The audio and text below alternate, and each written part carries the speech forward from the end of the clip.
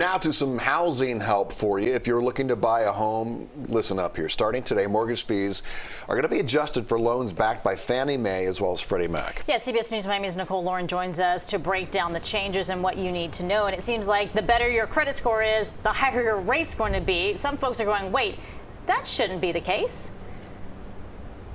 Yeah, I'll get to that in just a moment, and it seems like that may be the case. That's where a lot of criticism is being drawn in. But I can tell you that this is really about your credit score, like you just mentioned, Betty, as well as the size of your down payment. And it's truly going to affect people who are low to median income, first-time home buyers. So here's exactly what this means. If you have a top credit score, you're still going to pay less than if you have a lower credit score. However, this penalty for having a lower credit score is going to be much smaller now going forward.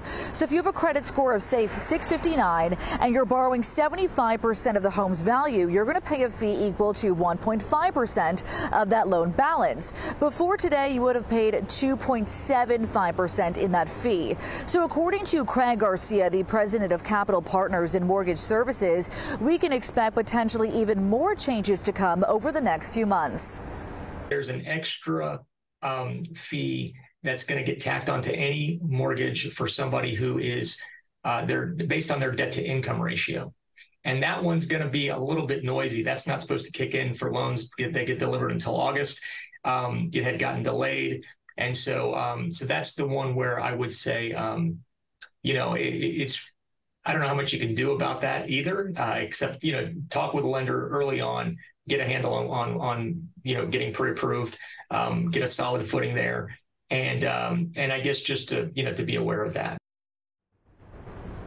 And just to circle back to that point that Betty did mention, a lot of people drawing criticism from this, saying this is going to unfairly impact people with higher and better credit scores. The federal government coming out, though, and saying that is not specifically the case. And some people may not even fully be impacted like this. Like I said, people who are really going to see the change and feel the effect of this are people who are low to median income, first-time home buyers. Also, some advice circulating online was that people should actually try to lower their credit score to get a better rate on this and a better fee.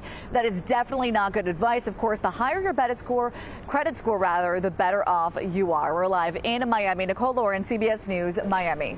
Interesting that you say that, because I was thinking, well, so does it mean people should lower their credit score to get a better rate? Just miss a payment or two.